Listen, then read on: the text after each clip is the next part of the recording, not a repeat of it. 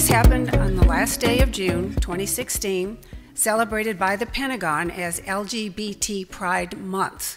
That was a tradition under Barack Obama. There were two phases. Phase one, if you're in the military and you're transgender, you can stay, effective October 1 of last year. Second phase was supposed to go into effect this July. It said we're going to recruit outside new people to be transgenders in the military. But on the night before that date, June 30, the Secretary of Defense, Mr. Mattis, said, no, we're not going to go there. And he rescinded that rule. Actually, didn't rescind it. He suspended it for 6 months. That meant that all the policies would remain in effect until New Year's Eve of 2018, when the ball comes down. Well, that wasn't satisfactory. What's going to change between now and January 2016? Well, enter our president, Donald Trump. He issued 3 tweets. He said, we're not going to have transgenders in our military. He called for a return to the policies in effect before Barack Obama came along. Well, you all saw what happened. The media went nuts. I mean, they just freaked out. And even conservative media, people like Charles Krauthammer, most of the time, sensible person, this meme got started that the military was resisting the president. Krauthammer said, oh, well, the military's telling the president, go jump in the lake. Why would he say that? Because the day after the tweets, the generals didn't move to remove transgenders from the military right away. Well, that was a ridiculous premise. A tweet is not an executive order. What were they doing? I knew exactly what they were doing. They're trying to create a meme, a false story, pretending that the military is not in tune with the president on this issue. They're trying to forget that 3 out of 4 of the military service chiefs, just a few months before, in June, had asked for at least a 2-year delay because they saw that it would be problematic to bring into the military outside people, new recruits who were transgenders. That little fact, inconvenient fact, wasn't even reported except by my organization, CMR, and the Associated Press, but the Associated Press sort of conveniently forgot about that. Well, on August 25th, as we predicted, President Trump issued a formal guidance, and the guidance said 3 things. He suspended the order to recruit new transgenders for 6 months. He halted the use of Department of Defense funds for transgender surgeries, and he directed the Department of Defense to recommend what to do with transgenders in the military right now. And all this is supposed to, the recommendations by next February, supposed to go into effect by March. Well, this is not a settled issue because we don't know who will be on the panel that the Secretary is going to set up. I tell you, I'm working on this tirelessly in the back of the room even today, trying to find out what is going on because there's a lot of controversy behind the scenes and we don't know how this issue is going to be resolved yet. But we do have a little bit of time, so let's take this time, this opportunity, to discuss what is this issue all about. I have to tell you, I was reluctant to get into this issue. My file on all the controversies in the civilian schools, my file just kept getting fatter and fatter and fatter, and I said, I don't want to go into that issue. I mean, somebody who thinks that they're the opposite gender, you have to have sympathy for people like that. That must be a terrible way to have to live. It's a kind of an issue that a lot of people are reluctant to get into, but I'll tell you why we have to get involved in this issue, and we already are. Gender dysphoria is a psychological condition. It involves confusion about sexual identity. It's one of several conditions. For instance, if a person if they suffer from anorexia or bulimia, they think they're fat, even though they're rail thin. And people around them know this person has a psychological problem and they try to help them with that psychological problem. The difference is that people who are confused about gender identity, all of a sudden they're a civil rights issue. All of a sudden they're a special class. And people are not helping them. They're perpetuating the problem that these people have. So if you have a condition that makes you non-deployable, then you're not really eligible for military service. And this is a common fallacy. People say, well, if somebody's qualified and they want to serve their country, we should praise them and we should let them serve. But if they are not deployable for physical reasons, medical non-qualification, then they're not really qualified, are they? They can serve their country in some other way. In the the outgoing months of the Obama administration, the Department of Defense and the various services issued directives. Everything was done formally in the Pentagon. Directives, instructions, memos, toolkits, handbooks, training programs, 15 of them. My organization analyzed the whole bunch of them back in March, and we pointed out what was wrong with every one of them. If you want to see ideology, pure, nonsensical ideology being put into public policy, take a look at those directives. These are official policy directives of the Department of Defense. They all start with the premise that the LGBT delusion, that gender is assigned at birth and can be altered with changes in appearance. Well, who does the assigning? Nobody ever explains who did the assigning. It's a nonsensical situation, but they're saying that if you change the gender marker, that means a bureaucratic check. You know how it says male, female? If you change the check from female to male or vice versa, then everybody else in the military has to accept that. This is a mass delusion kind of thing. It's not about being quiet in your sexuality if you happen to be gay. It has to be public. It involves public acceptance of the delusion that you think that you are a woman or you think you are a man even though you're not. So the problem is science gets in the way because DNA chromosomes are what determine gender. Gender is not assigned at birth. It is identified at birth, okay? It's pretty easy to see. You can ask any doctor. And every cell of the human body has chromosomes, XX or XY. So if you're confused about any of this, then certainly somebody needs to explain the facts of life, shall we say, but instead the Department of Defense has made this a big political movement and have declared that transgendered persons are now a protected class. Now, if you're thinking, well, this is only a few people in the military, this can't hurt anything, well, consider, if your son is an Army doctor, your daughter is a Navy nurse, he or she is approached by a person who is confused about their gender identity, and the commander orders them that they must participate in transgender therapies or surgeries, and they have no choice about it. Now, if they believe that removing healthy body organs violates medical ethics or religious convictions, they have no option but to leave. This is just one small area. It's a big area. Doctors and nurses, there's a lot of them in the military. If they have a moral dilemma and the only option is to leave, then we've got a problem. A Navy toolkit says, it's right there explicitly stated, and I got it from a nurse, actually a former medical person in the Navy. It says that the commanding officer may not disapprove of what the person claiming to be transgender wants. So once they say, well, I think I'm a person of the opposite sex, everybody has to jump. And it politicizes the military health system. Instead of getting competent medical care, they're getting politicized medical care. This is not right, folks. This is not right. For people who suffer from a psychological condition, it makes no sense. But it's amazing how the idea of transgender surgery has gained acceptance, at least among people who are fascinated by Bruce Caitlyn Jenner or Bradley Chelsea Manning. These glamorous images of these two, it's part of a cultural wave and it's based on unreality. The realities of gender dysphoria are not so glamorous. Johns Hopkins University Hospital, which pioneered in gender surgeries back in the 1960s, according to Dr. Paul McHugh, who leads the Department of Psychology at Johns Hopkins, he said that they were doing surgeries and they did a 10-year study. And they found out that the people who underwent these surgeries were not getting any better in their psychological maladies. They discontinued doing surgeries because you don't do radical surgery if at the end you don't get any benefit. And rates of the inclination to suicide remains very, very high. This is one of the facts that is not being told to people in the Department of Defense.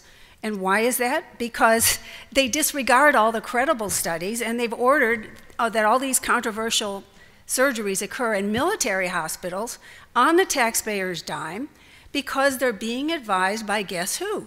The LGBT activist groups.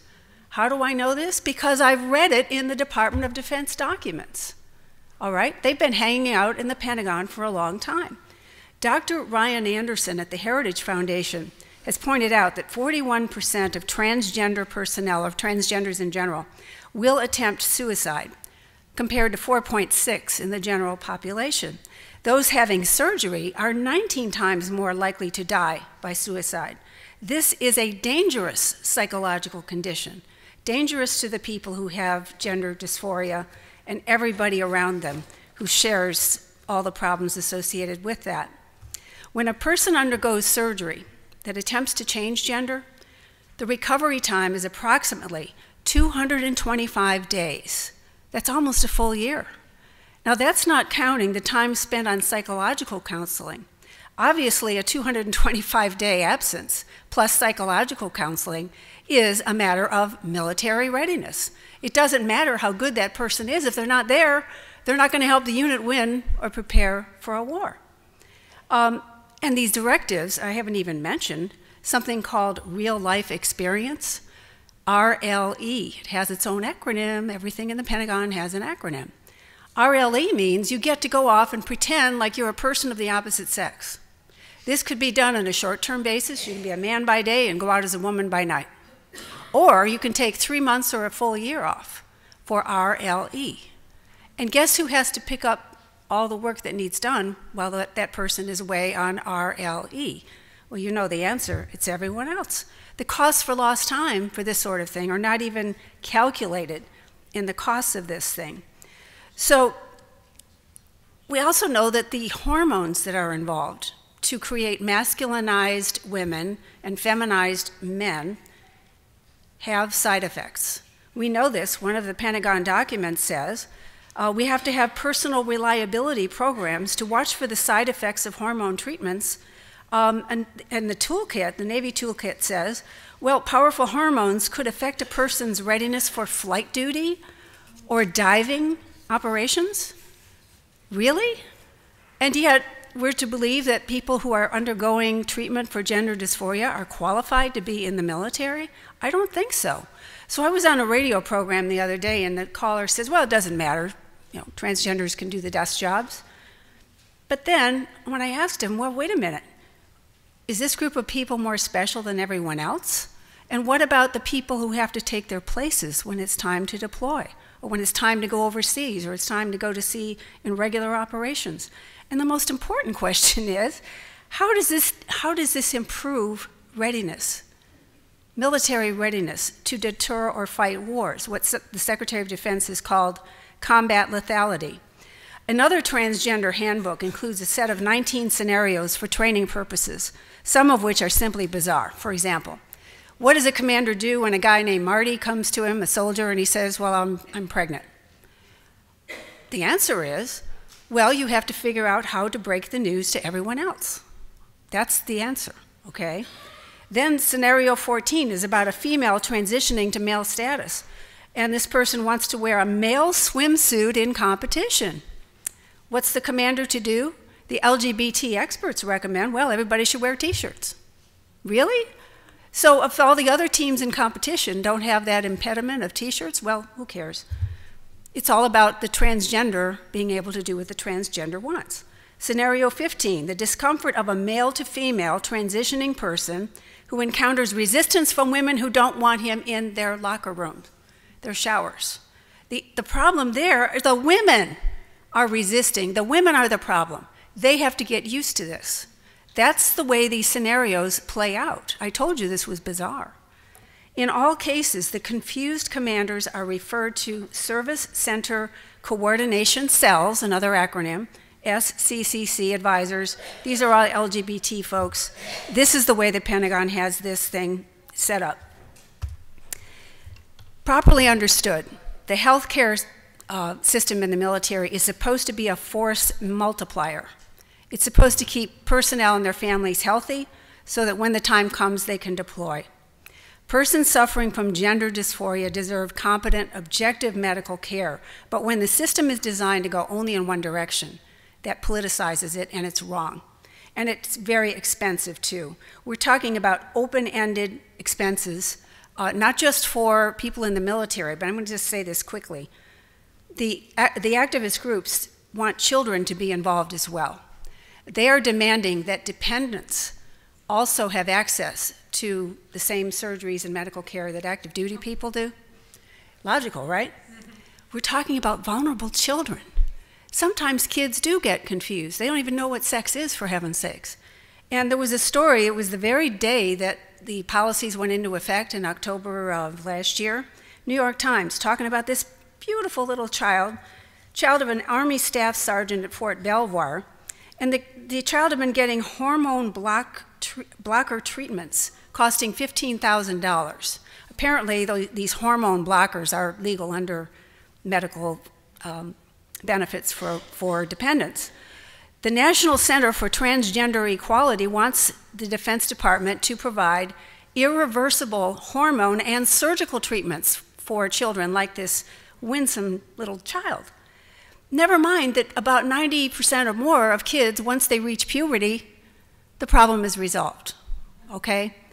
But the transgender groups don't care. Now, if you want an authority on this issue, I would suggest you look at what Camille Paglia had to say.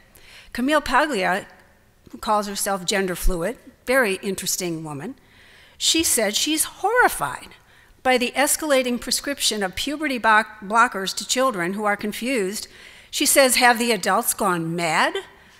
Children are now being used for fashionable medical experiments with unknown long-term results.